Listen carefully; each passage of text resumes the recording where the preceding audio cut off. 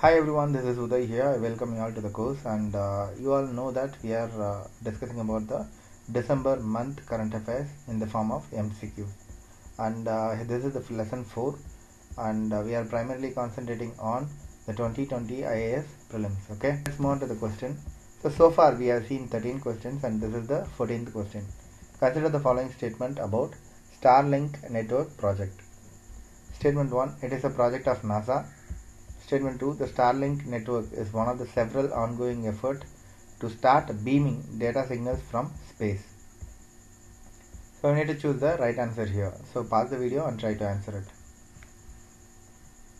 So here if you see the first statement with regards to Starlink network project, it is a project of NASA. No, it is not a project of NASA because it is being done by one of the biggest private space agency, that is SpaceX. Okay, so SpaceX is the agency that is actually working on this particular Starlink network project. So first option is first statement is wrong. Second statement, the Starlink network is one of the several ongoing effort to start beaming data signals from the space. So that's a right statement, and it is one of the several ongoing effort because many of the organizations across the globe are doing it, and SpaceX is doing it in a bigger way. Okay, so here you can see the answer is B. Okay, SpaceX, the world's leading private company in space technology, has launched 60 satellites into the low Earth orbit under the Starlink network project. Okay, so we have seen that the Starlink network project is being conducted by SpaceX, and they are launching satellites for it. So why they are actually launching satellites? They have launched 60 satellites is the latest news.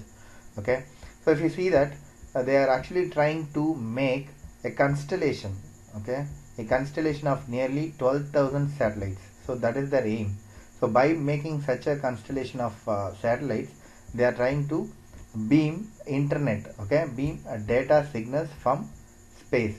So that is the important aim of this Starlink project. Okay, so they are launching the satellites and making it as a constellation. From there they are actually going to beam the data signals. Okay, so just imagine it so that you can be easily getting that point. Okay, and the aim of this particular project is to provide low cost and reliable space based internet service to the world. So when you are projecting the data from the space, it can reach any region of the earth, right? So in that way it provides low cost internet and reliable space based internet service. Okay, so one of the important thing is that it is very cheap. It is going to be cheap, and it is going to be fast to remote areas. There is once Starlink comes into existence, there will be no place on the earth that is without internet. Okay, that will be a situation that is what is being forecasted or projected out of this Starlink network project. And you will be having internet in airplanes. That is also going to be possible. Ship, car, plus make international telecounting and online gaming nearly lag free. Okay, that is also, it is not going to be slow. So let's move on to 15th. Consider the following statement about pneumonic plague.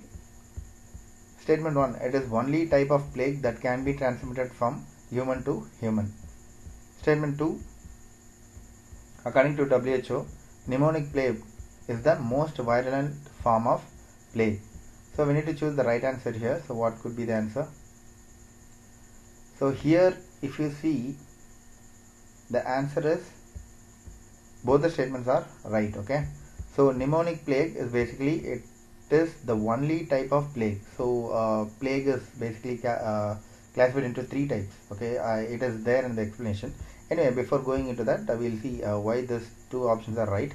There are it is the only type of plague. Actually there are 3 types of plague. Okay, in that pneumonic plague is one of the type, and it is the only type to be transmitted from human to human. So that is the point you need to know. And the statement 2, according to WHO, pneumonic plague is the most virulent form of plague. Yes, that's right. And then the answer is C. So here if you see, it was in news because 2 people in Beijing were recently diagnosed with pneumonic plague, which is known to be the deadliest version of the disease.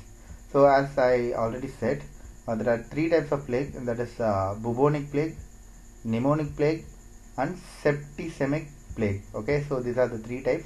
Just make a note of it, or just understand it. So it was in Beijing where it has been diagnosed that 2 people have been diagnosed with pneumonic plague. So let's understand in a brief manner what is bubonic, pneumonic and septicemic. So in bubonic, it infects the person's lymphatic system. So what is that lymphatic system? It is basically the immune system of a person. Okay, so when the infection is in the immune system, it is in bubonic plague, the immunity system of the person is affected, and it causes inflammation in lymph nodes. If left untreated, the bubonic plague can also convert into either pneumonic or septicemic plague. So if bubonic plague is not treated, or it is left untreated, it is going to convert itself into pneumonic, which is going to be very deadly, and septicemic, which is again a form of seriousness. Okay, but not as virulent as pneumonic plague. Okay, so it is going to be convert if it is not untreated, and the symptoms are basically fever, chills, weakness and headaches. So these are going to be the symptoms of it. And pneumonic plague is something which is, according to WHO, is the most virulent form of plague and can be fatal within 24 to 72 hours. So if someone is getting affected because of pneumonic plague, it can be fatal in 22 to 72 hours, and it occurs when the bacteria infects the lungs. So lungs is something the main area which the pneumonic plague affects, and it is only a type of plague that can be transmitted from human to human. So that is something that we have already seen. And symptoms are chest pain, fever and cough. It is highly contagious, that is, it can spread from person to person, and transmissible merely by coughing. So just by coughing it can be easily transmitted. And septicemic plague, this is when the bacteria enters the bloodstream and multiplies there. So when it is affecting the bloodstream, it is going to be a septicemic plague. When it is going to be affecting the lungs, it is a pneumonic plague, and when it is affecting the immune system, it is bubonic plague. Plague. So these are the three different plagues. Keep a note of it and know where it is affecting. So bubonic, immune system; pneumonic, lungs; septicemic, it is affecting the blood. So 16th question, consider the following statement about zero carbon law. Statement 1, it has been passed by India. Statement 2, it has been passed by New Zealand. Statement 3, it provides a framework by which country will be able to develop and implement climate change policies in line with the Paris Agreement. So here we need to choose the right answer. So pause the video and try it out. So here, if you see, so this kind of question, okay, this is a typical question which will appear on UPSC preliminary examination. But what they will not do is, I'll tell you, if you see here, the first statement is saying that it has been passed by India. So when we see such a question in the exam hall, okay, so we actually tend to select this question as right. Okay, if we doesn't know the topic, it is normal that we tend to think that this option should be right, because we are writing the Indian Civil Service exam, right?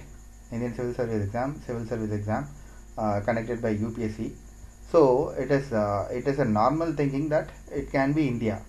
We will not choose this option, or either there will be no option like it is saying that it has been passed by New Zealand. There will be only one option which says it has been passed by India, and the second option will be something else.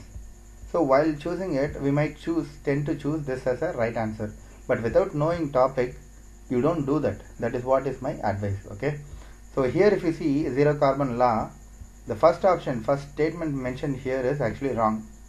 Okay, this zero carbon law is in news because it has been passed by New Zealand. So I'm just giving you an advice how not to attend a question. Okay, so that you can understand and apply these things in your exam hall, and you do better. That is what I'm trying to help you out. Okay, so anyway, let's move on to the question. So zero carbon law, it was passed by New Zealand. Okay, we have already seen. And the third option, it provides a framework by which the country will be able to develop and implement climate change policies in line with the Paris Agreement. So that's again right. So here the answer is C. So zero carbon law, recently the New Zealand Parliament has recently passed the Zero Carbon Act, which will commit New Zealand to zero carbon emission by 2050 or sooner. So by 2050 or even before that, they are trying to reduce the carbon emission. That is, they are actually trying to equate zero carbon emission. That is what they are trying to achieve by or before 2050. And the act is not a separate legislation, but it is an amendment to the existing Climate Change Response Act. So in 2002, there was an act which is existing in New Zealand. They had an act called Climate Change Response Act, and they are actually amending it to make this particular Zero Carbon Act or law. Okay, and it provides a framework by which New Zealand will be able to develop and implement climate change policies in line with the Paris Agreement to limit the temperature increase to 1.5 degrees Celsius. So that is the important aim of Paris Agreement.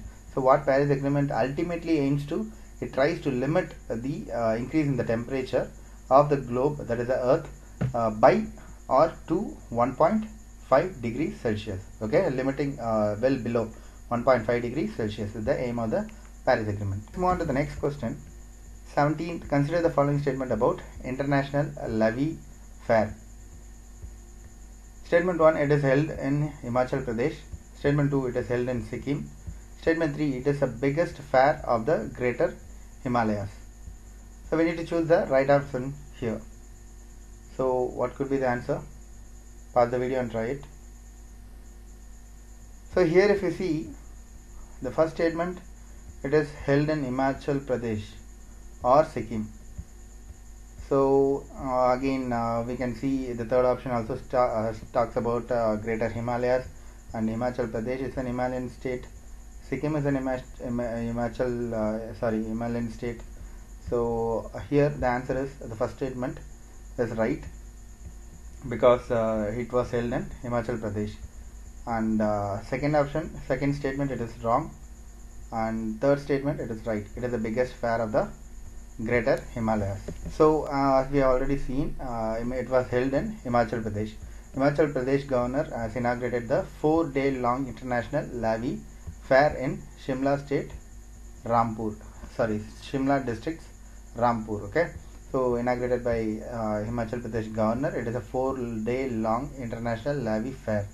So what is this? Basically, it is a unique trade fair. Okay, it is a unique example of glorious social, cultural, economic history and legacy of Himachal Pradesh. Okay, and it is a trade fair. That is what you need to know. And it is one of the biggest trade fair of the Greater Himalayas, which is held at Rampur, Bushhar. So just remember this particular festival, that is International Levy Fair. Okay, it is being held in HP, that is Himachal Pradesh, and it is a 4-day long festival. So that's all from our today's lesson, guys. Wait for more lesson to be added. I think I am making some effort, and it is helping you. So if it is so, subscribe to the channel, and so that it will keep me boosted, and I will be making up more lessons, more questions for the coming 2020 IAS prelims and mains as well. So since mains is after prelims, I am first concentrating on the prelims part. Okay, once it is completed, we will concentrate on the mains part as well. Whatever is needed, I will do it. Okay.